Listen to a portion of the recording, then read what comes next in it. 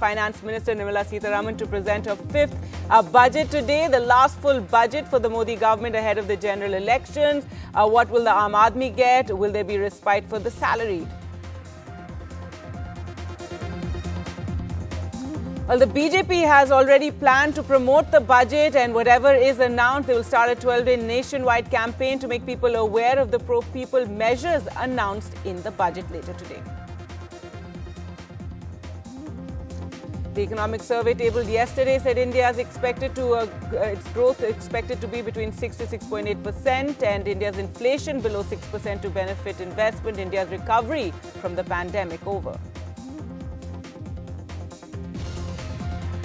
Just ahead of budget day, some good news. GST collection at nearly 1.56 lakh crore in January. That's the second highest ever GST collection.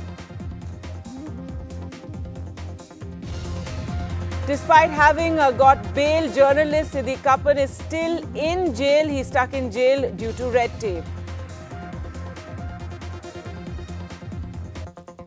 And former Law Minister Shanti Bhushan had died at the age of 97.